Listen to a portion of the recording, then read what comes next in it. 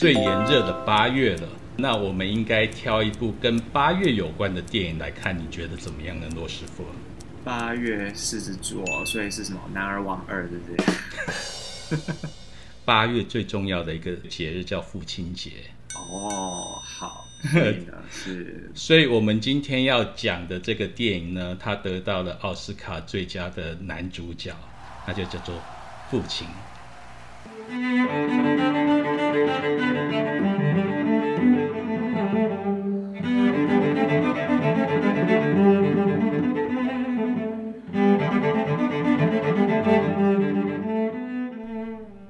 在节目开始之前，请大家不要忘了按赞、订阅、分享，还有开启啊！讲错了，再来一次。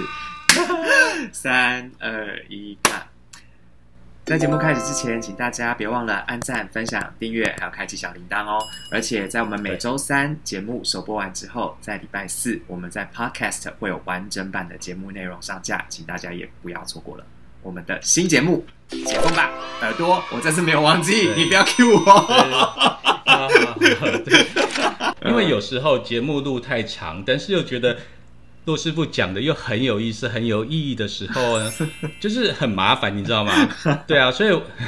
大家上班时间也很无聊嘛，对不对？上班时间很无聊，对，多听没有，多听一点，吸收一下星座知识也是不错的，对不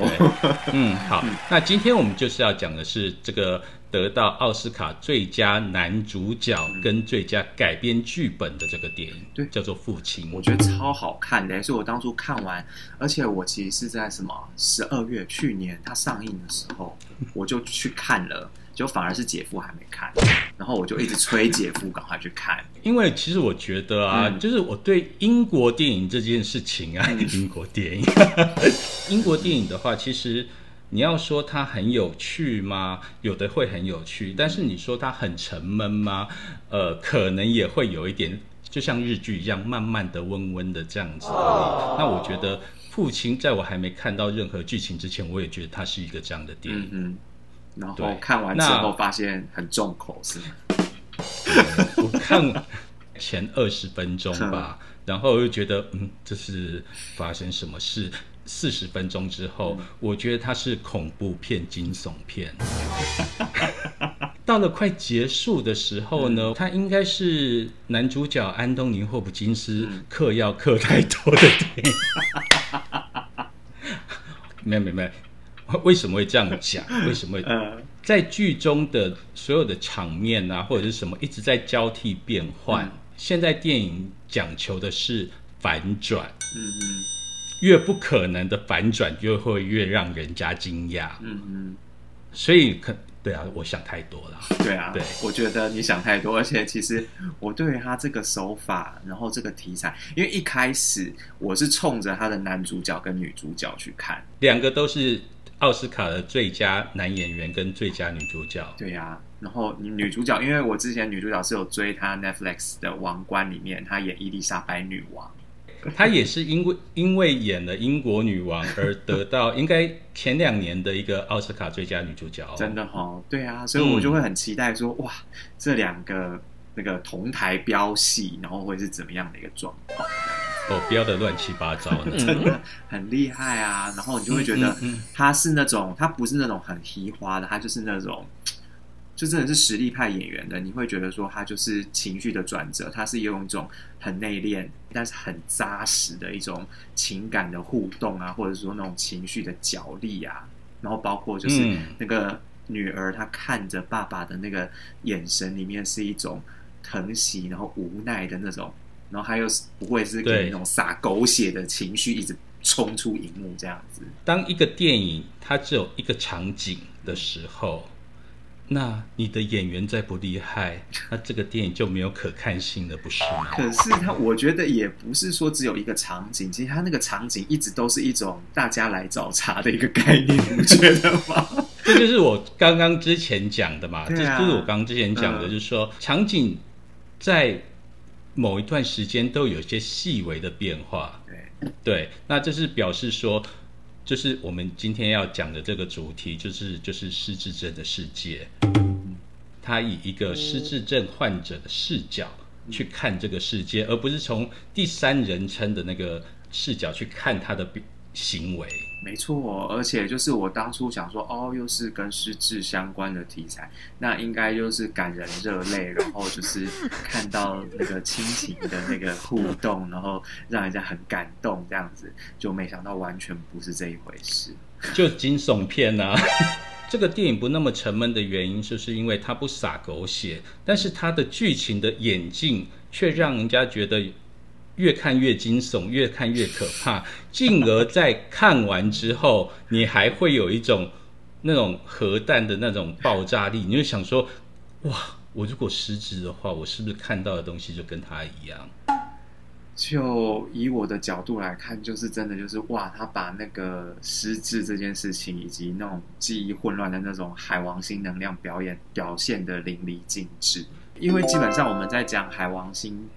或者是双鱼座的时候，我们通常都会先跟浪漫啊、艺术扯上关系。那后来我们在过去的一些集数里面，我们也提到它跟迷幻药、安眠药，或者是我们一般讲的毒品或酒精，任何我们会上瘾的东西有关系。那为什么都会跟这些东西扯上关联？因为它都会有某种程度上的脱离现实，或者是让你觉得虚无缥缈。包括我们海王星在讲的最正面的是什么？就是它的慈悲、宗教还有艺术。往往我们在讲灵性或者是艺术的时候，它都会有某种程度上虚无缥缈或者是难以界定的一个成分在里面。因为像在电影里面啊，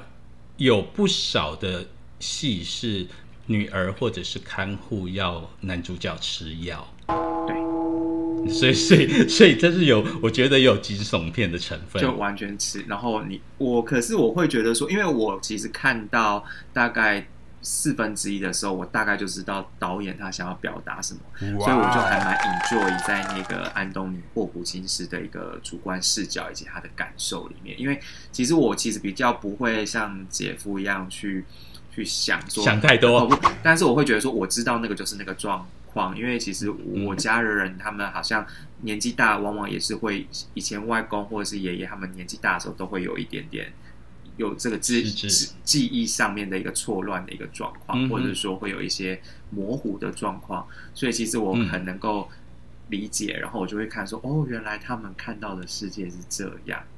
对，尤其是之前在照顾就是长辈照顾外公的时候，那时候你真的就会觉得说，海王星在一个人的身上产生能量的时候，它会是怎么样的一个情况？对，所以感触很深。对，这个电影它是最佳改编，得到奥斯卡最佳改编剧本。因为其实在我看的时候，我就觉得在这么一个封闭的场景里面，它应该就是一个舞台剧改编的电影。而且其实在这个剧作家他其实也有3部曲，一个叫做父亲，一个叫做母亲，一个叫做儿子。儿子这部戏3部曲。儿子这部戏呢，其实也在筹备当中了，但是3部是没有关系的啦。那我就期待。对，电影充满了一个海王星的能量，是吗？那所以这个电影应该会是一个什么样的星座呢？我觉得它是跟双鱼的主题是很呼应啦。虽然说就它的上映期间啊或什么，的确是落在摩羯座的时刻，但是我觉得它就是双鱼座的能量很强大，就是都在讨论双鱼的议题。对，因为就是一个错乱，然后药物，然后他的精神状态，对不对？就是或者是失落、丧失，就是因为海王星它有一种失落，或者是说遗失、不见了的那种意象在里面。OK， 那这个星座、电影的主题星座很明显。那接下来我觉得这一题很难。最不明显的，对，最不明显的男女主角的星座。那男女主角星座，那洛师傅，你想从哪一位开始呢？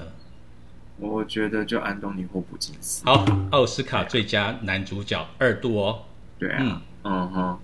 对啊，因为虽然说他是一个就是有一点前后错乱、记忆丧失，但是我会觉得从他的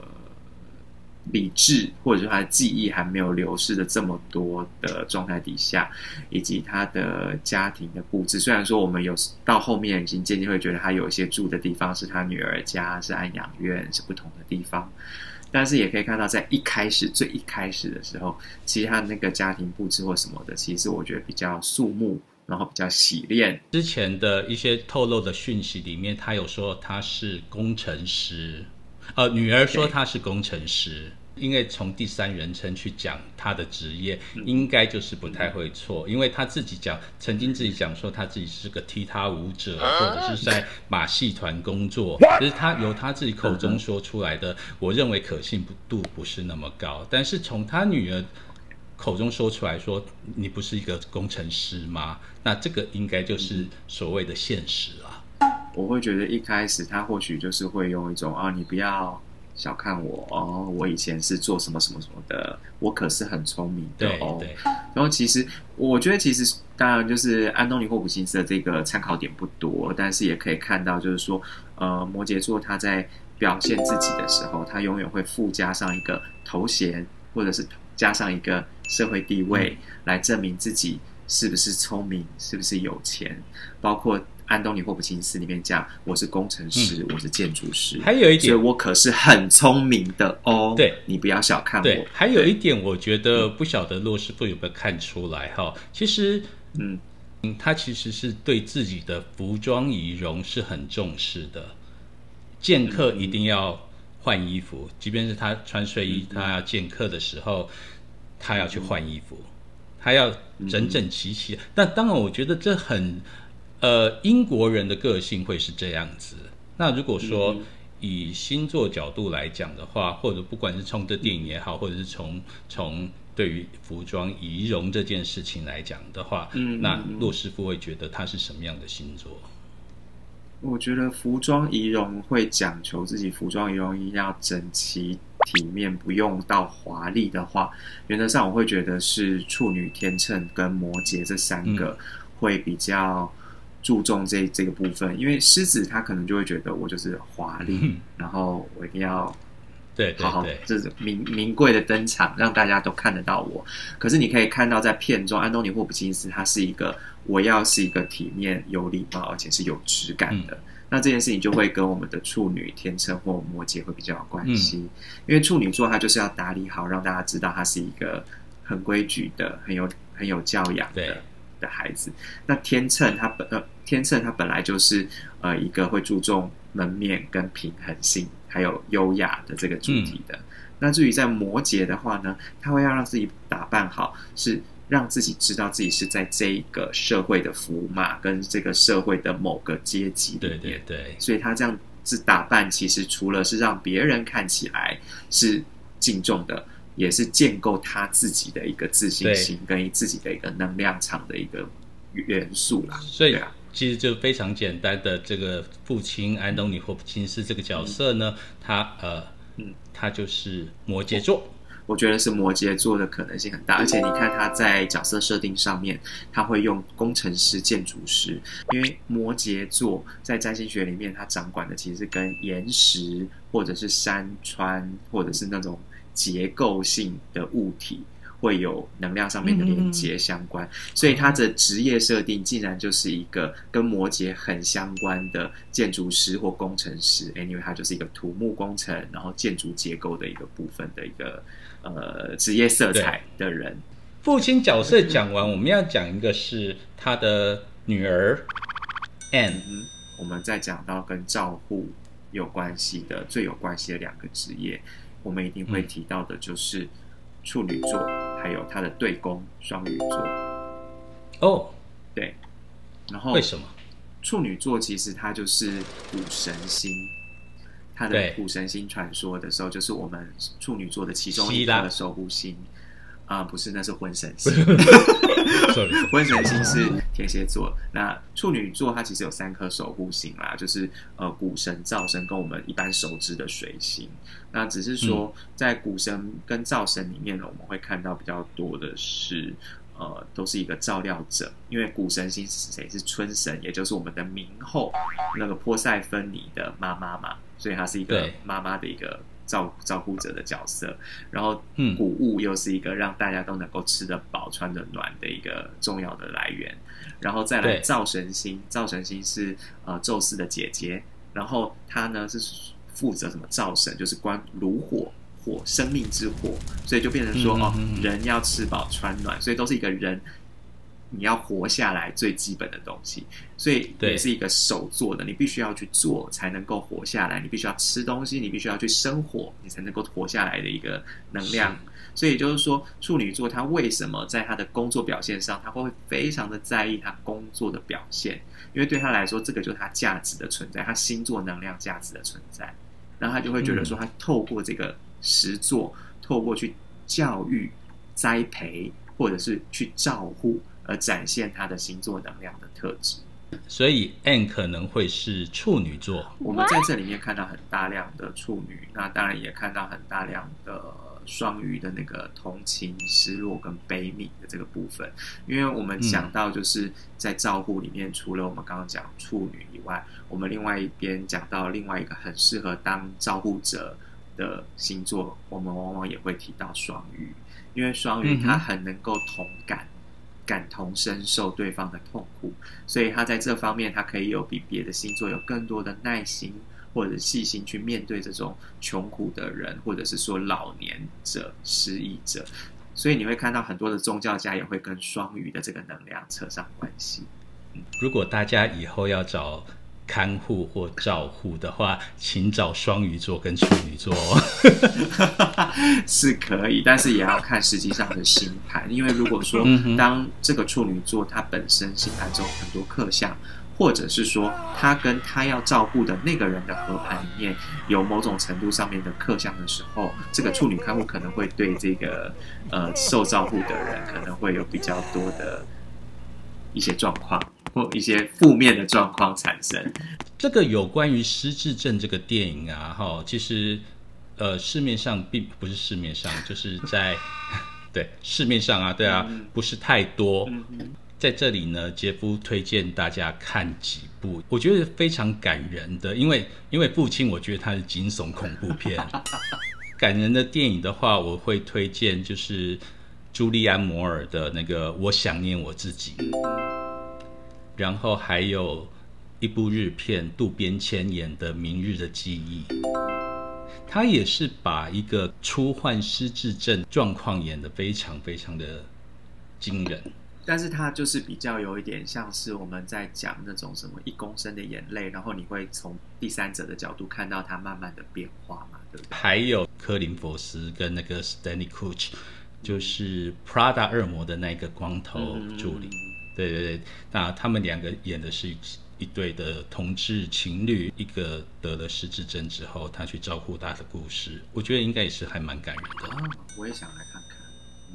好，等你看完我们再来聊。不是因为我喜欢那个光头的那个演员，因为我看过他很多戏，我觉得还不错。对，他跟我们上次讲的极速引爆的赵宇正一样，他就是绝佳的绿叶，而且存在感十足。以上呢就是姐夫推荐大家可以去看的几部关于失智症有关的电影啦。你如果觉得时间很长，你一样可以在我们的 podcast 上可以听得到最完整的节目内容。那节目名称叫做解封吧耳朵。